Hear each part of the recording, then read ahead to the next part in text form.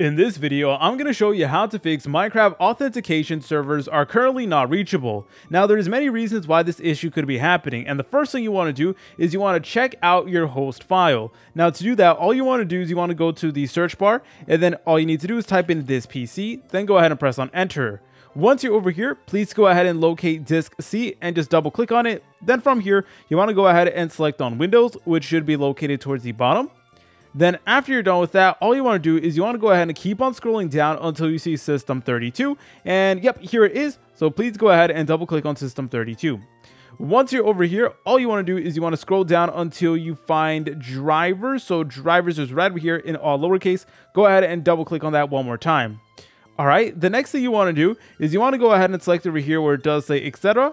Go ahead and double click on it, and then you will notice that we will get a bunch of different files over here, and you want to locate the file that actually does say host. And we need to make some adjustments to that file because sometimes that file could be causing the issue, and we need to go ahead and just change it up a little bit, and then from there we should be able to fix the issue. So all you want to do is you want to go ahead and double click on it. Then you're going to get a menu that looks like this. It is going to ask you how you want to open this file, but you guys could use any text editor you like for this video. And just to keep things simple, I'm going to be using Notepad. Then all you want to do is you want to go ahead and press on OK.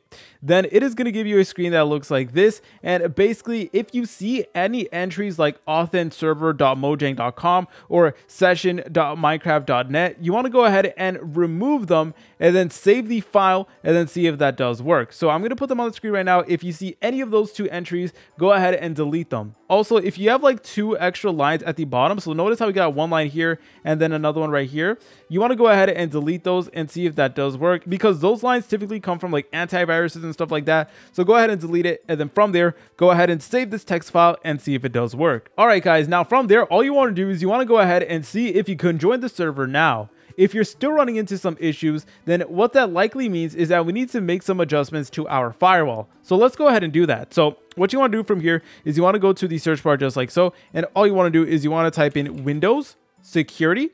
Go ahead and press on open. Then all you want to do is you want to select on firewall and network protection. Then all you want to do is you want to go ahead and select over here where it says allow an app through firewall. Then it is going to give you a screen that looks like this, and make sure you press on change settings. Once you're over here, all you want to do is you want to go ahead and keep on scrolling down until you see Minecraft. So we should be able to find it. Yep, here it is. So you'll notice that we will have multiple different instances of Minecraft, and you want to make sure that both private and public is turned on, and you want to make sure that all instances of Minecraft is actually ticked on in order for it to work. And sometimes what could be happening is our firewall is blocking Minecraft from accessing servers. So we need to basically give the firewall permission to use Minecraft, and therefore we can go ahead and use it on servers. So make sure to go ahead and check on all the boxes, both the private and the public, all instances of Minecraft. And of course, if you're on Minecraft Java Edition, you also want to make sure that all instances of Java is actually selected right over here. Same with Java TM Platform SE binary. All right, so once you went ahead and made those changes, go ahead and try again and see if you can join the server.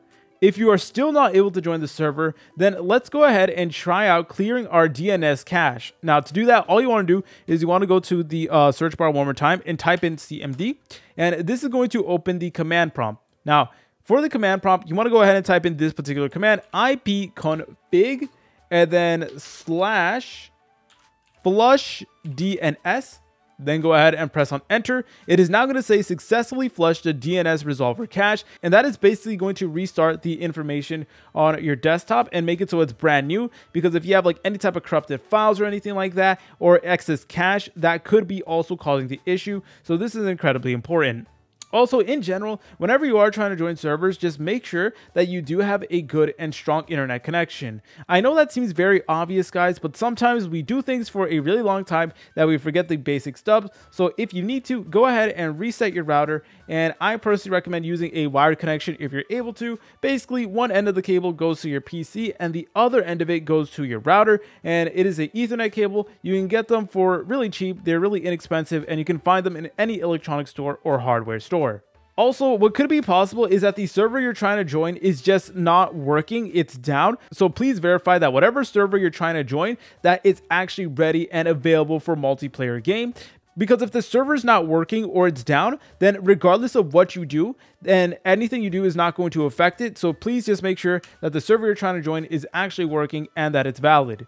If you guys found this video helpful, make sure to leave a like and subscribe. I'll see you in the next tutorial.